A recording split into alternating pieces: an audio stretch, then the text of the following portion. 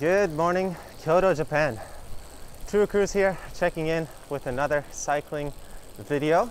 So we've been cycling here in Kyoto for the last few days. This is our very first sort of folding bike travel experience. And in today's video, I kind of wanted to wrap up our thoughts on this experience since it's our last day finishing up this trip. We're going to be heading back home. And I wanted to talk about my initial thoughts with our experience so far. So what it's been like traveling with folding bikes and using them to cycle around, using them to go by train, and using them to get around to different locations. So we started our trip. You can check out our full playlist on this series if you want. We started our trip by taking the Shinkansen bullet train from Nagoya over to the east side of Lake Biwa, and we cycled down along that coast to get to Kyoto. And also we're planning to be traveling full-time for a while, and so our initial thought was we were going to get some folding bikes and use these bikes to do that. But we never really had the full experience with traveling and cycling on folding bikes, so that's why I'm really glad we did this practice run. There's a lot we learned, and so far let's talk about some of the good points first. So why folding bikes? The great thing about folding bikes is they fold down, so they get down really small, and we can bring them in our hotel room. So Japan is really strict with that here. You're not really allowed to bring like road bikes or full-size bikes into your hotel room unless you take off the wheels, put it in a bag. It's called a rinko bag. And it's the same thing with the trains. Like, you can't bring your bikes on the trains unless you fold it down into a bag. So Japan is more strict about this compared to other countries. It might be more lenient, but at least if you're traveling by bike in Japan, the folding bike is by far the way easier method. So that's one reason why we did that. Also, we're going to be traveling between different countries, so we need to be able to fly with the bike. And the bigger the bike, the bigger the box you need, and we don't want to have to lug around a giant box everywhere. So we decided we wanted to go with the smallest box possible, which is actually a plastic bag mixed with some cardboard. But when we're traveling domestically, we don't need the cardboard box. We just put it in the bag. We'll be showing you guys that here. We're about to arrive at Kyoto Station, so we'll show you guys the whole process, getting it folded down. For the most part, things went pretty close to as I was imagining it, but there were some negative things that we weren't exactly ready for. And one of those was just like the inconvenience and like of moving the bike. Like, it was a little bit harder than I thought, especially for longer distances. So the folding bikes, they actually, well, generally weigh more than the regular road bikes. Like, we're used to riding some nice aluminum road bikes, not super light, but decently light, maybe about like 8-9 kilograms. But the folding bikes, the ones that we're on anyway, are about 13 kilograms, maybe 14 kilograms. And we're also loading them down with extra bags and stuff. So it's decent amount of weight, and it gets to you after using it for a while. So we sort of went with the half and half approach. We loaded up the bikes half the way, half with a backpack each, and also we had a front bag where we stored some of the luggage. So that's one thing we learned. We definitely want to be able to put more weight on the bike, so we want to get some bigger front bags to go on these bikes. We want to keep that weight off of our shoulders, because when we were cycling Lake Biwa, that was our longest stretch. It was fine for like an hour or two, but anything longer than that, it definitely took a toll on our shoulders, and it gave us a little bit of a sore back. So that was one big lesson learned, is we don't want to keep too much weight in our backpacks on the longer cycling tours, and we want to put more weight, as much weight as possible, on the bike itself. And here we are crossing over into Kyoto Station. We gotta go nice and slow here just because there's a lot of people around.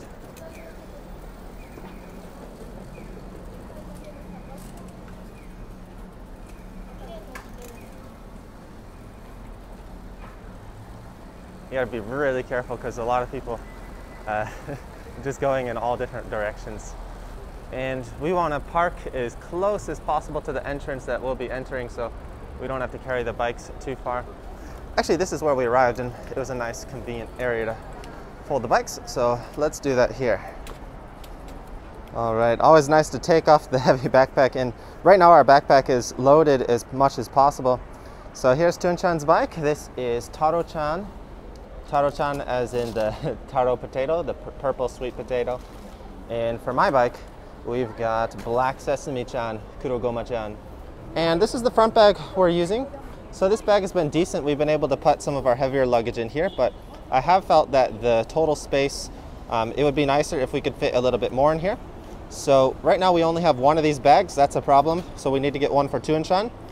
So we can get 2 bags. And we also maybe want to get a slightly bigger bag just for these longer trips because we're carrying a lot of stuff. We're carrying our luggage. We're carrying like spare clothes, spare cameras, everything. And right now, like our bags are really loaded. So let's check out Tuan-chan's backpack here. Backpack, omoi ne. So let's ask Tuan-chan her opinion about what she thought about her first bikepacking trip on the folding bikes. 最初だからいろいろ慣れてないから、結構ちょっと大変だった。足も痛かったね。足が痛かった、腰も痛くて、初めて自分がね初めてこんな重いバッグを持つ。いつも来ると自分軽いものだけ。来るといつも重いものを持つから、自分初めて体験してこういう重いものを運んでどんな感じ、結構痛かった。最初の1時間問題ないけど。そう、その後が痛い。Yeah, so we haven't done any long trips on these bikes before. So we've only done short trips on these bikes and our muscles weren't really used to the position yet. It's not exactly the same position we have on our road bikes. So we definitely noticed our legs were pretty tired the next day. We were pretty fine for the first day of our trip, like the first big leg of our trip. But yeah, also the really big thing is the backpack. And the toughest thing is when we're moving. So like when we're cycling, it's not so bad. We can deal with it. But the biggest problem is when we get this bike folded down into the bag, and then we have to carry the giant backpack and we have to carry the bike in the bag and walk through the station. That can get really tough. So this is the bag that we're using. We're using the Ikea dimpa bag. So let's have Tuan-chan demonstrate how we use that really quick. And we've been doing this every day to get into our hotel room. So Tuan's got a lot of experience. That's another great thing about this trip is before coming here, we didn't really fold this bike down too much because it fits in our apartment, no problem, without really having to fold it. So we got a lot of experience doing that every day because every day we wanted to go out for a ride. We had to bring the bikes out in the bag, take it out of the bag, fold it up, and then we brought our bags back into the hotel because we didn't want to ride with the bags all day. So we've been doing that every day. And now Tuan-chan's a pro. So yeah, since we're just doing domestic traveling right now, we're only using the plastic bag, but once we bring this for international travel, we're going to be padding this bag up a little bit more. We're going to be double bagging and using some cardboard protection layers as well. So thank you all for your comments in our last video, giving us advice on your experience on protecting the bike while traveling with it. So hopefully everything goes smoothly. We're really happy that the bags seem to work really well. And here's the bike in the smallest position. Also, of course, on the international travel, we're going to be taking this down apart a little bit more. So we'll take off the pedals, we'll take off the saddle, we'll get it a little bit smaller so we can get more protection. But for today's purpose, we're just putting it in the bag as is, and it works fine. Because we're with the bike the whole time, we don't have to worry about protecting it from anyone or anything. And here's the big Ikea dimpa bag. These cost us about $4 each, 400 yen. We rode to Ikea to buy these directly. And we were actually racing each other every night to see who could do it the fastest. So like if I finished before, I'd be like, what's taking you so long? But sometimes she'd finish before me. Sometimes it's just a matter of getting the right fit. So if you get the right fit, it goes in really quickly. But if something's like stuck on something somewhere, you gotta loosen everything up and then it might take another second.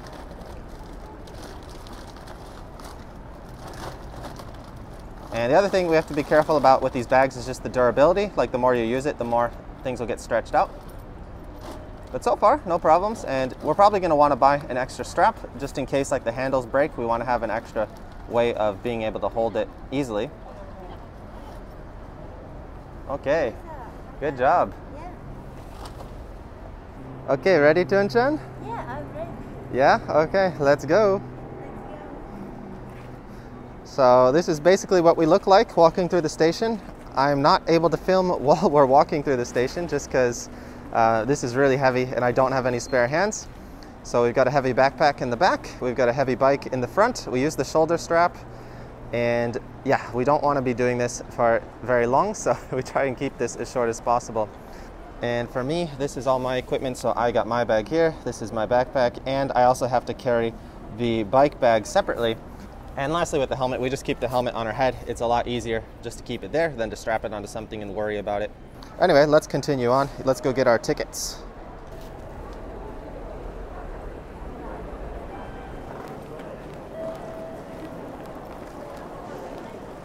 So before we enter into the Shinkansen gate area, I just wanted to go check out, this is the main central area of Kyoto Station. We didn't actually come this way when we arrived.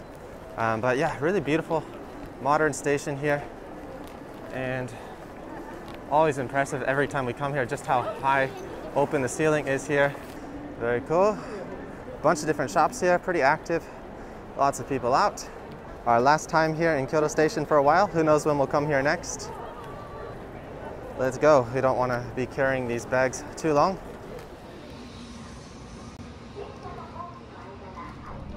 All right, so we just made it onto the train. We had to rush. They were just about to depart, but we had good timing. We didn't want to wait for the next one. You can see behind us, we've got our bikes conveniently stored.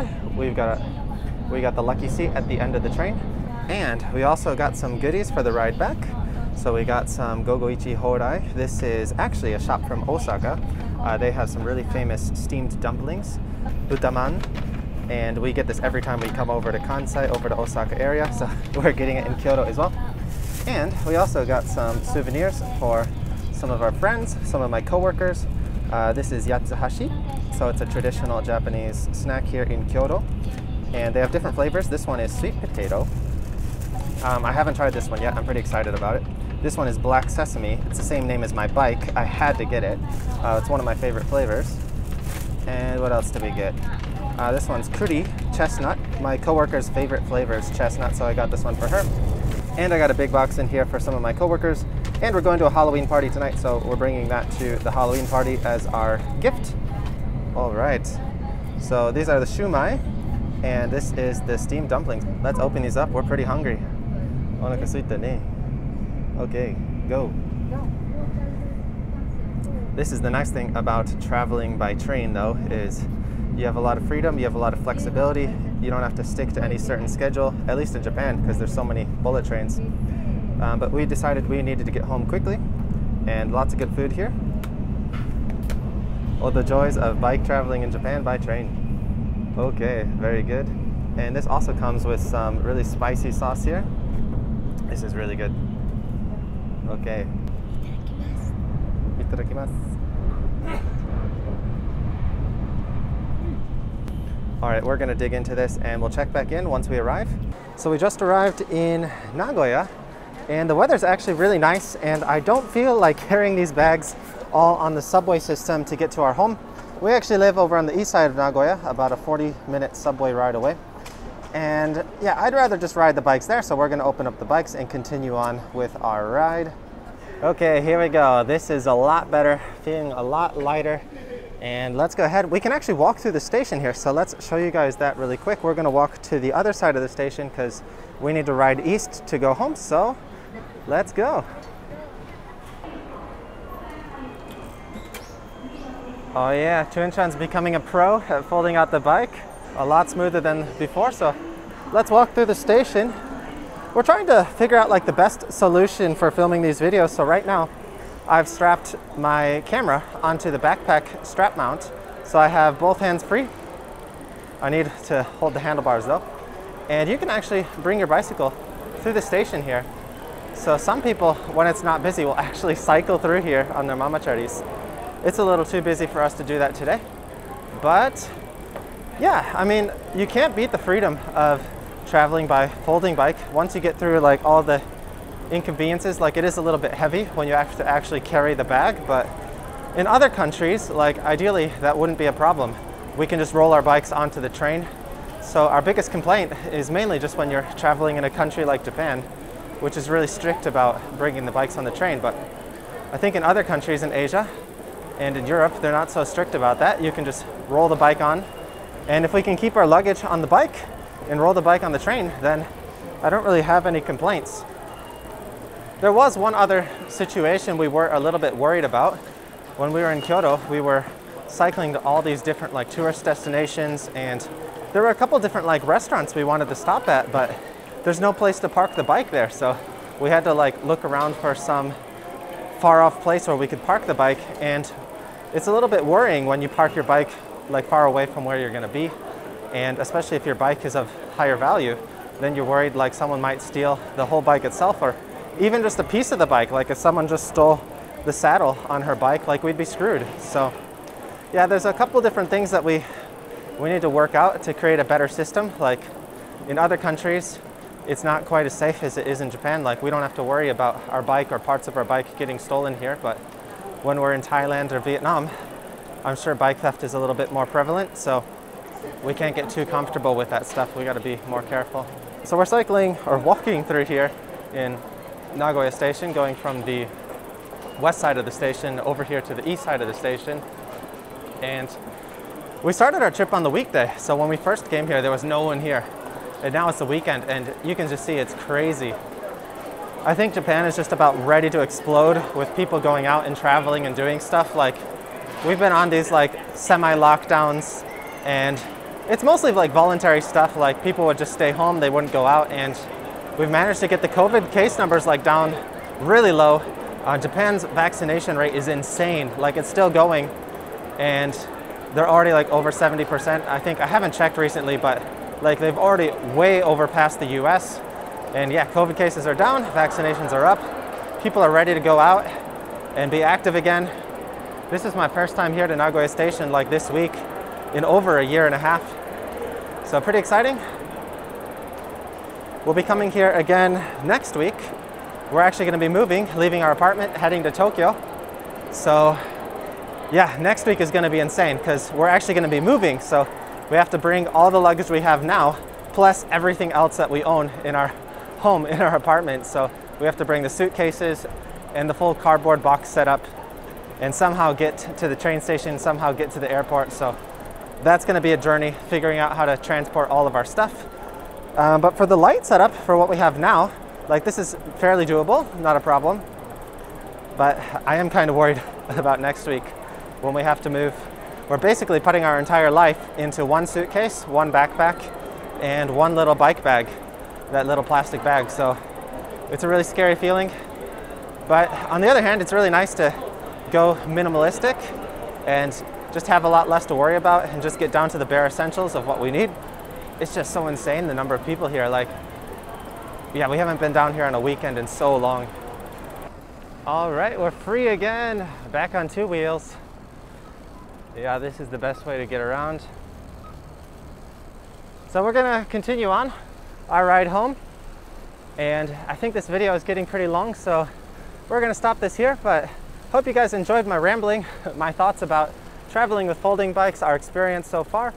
And again, we'd love to hear any of your suggestions or tips. So if you have experience with bike touring, with folding bikes, we'd love to hear your opinions and your ideas on what we should do to improve our setup. Any other advice you have, we'd love to hear it. Also, we want to say a special thank you to all of our awesome supporters over on Patreon. Thanks to your guys' support, we're able to continue filming these ride videos and share our journey with you guys. We really appreciate your support. Thank you guys so much. And we'll check in next time here on 2 Cruise. Make sure to subscribe, stay up to date with all of our cycling adventures here in Japan and moving forward to Thailand, Vietnam, and so on. We hope you join us. We'll see you next time, guys. Bye-bye.